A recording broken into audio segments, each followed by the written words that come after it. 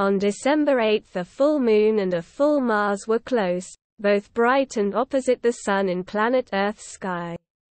In fact, Mars was occulted, passing behind the Moon when viewed from some locations across Europe and North America.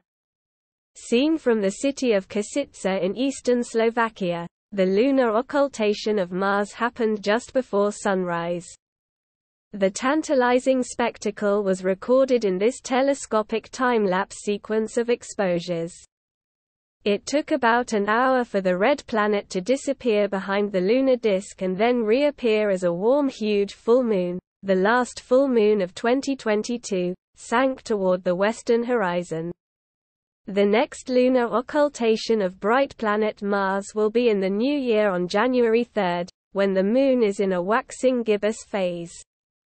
Lunar occultations are only ever visible from a fraction of the Earth's surface, though.